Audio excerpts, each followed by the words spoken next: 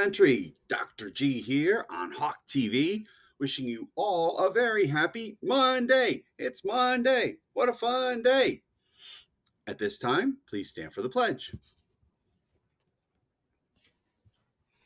I pledge allegiance to the flag of the United States of America and to the republic for which it stands, one nation, under God, indivisible, with liberty and justice for all.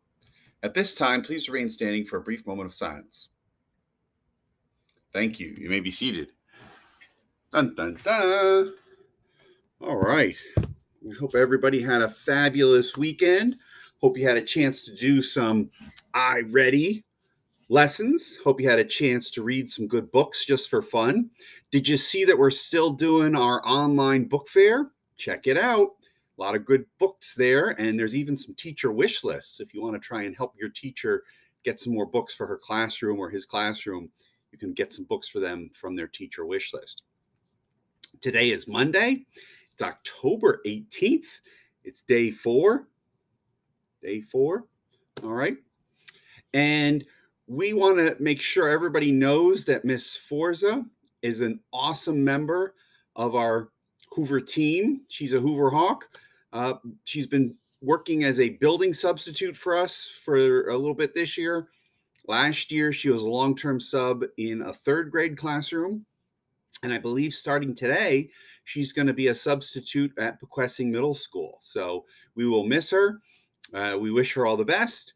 And as we always say, once a Hoover Hawk, always a Hoover Hawk. You never know. She may come back here one day soon. You never know. Also, just want to remind everybody that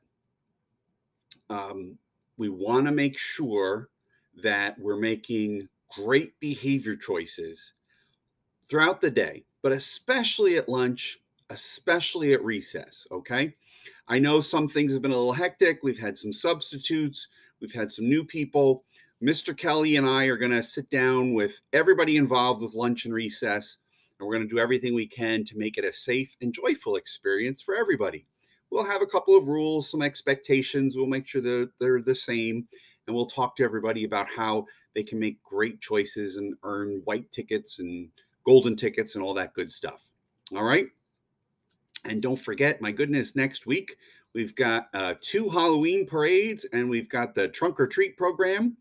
And this Friday coming up, the 22nd, we've got our Wear Pink Day in honor of Breast Cancer Awareness Month. So hopefully many folks are going to be wearing pink. Should be a great day.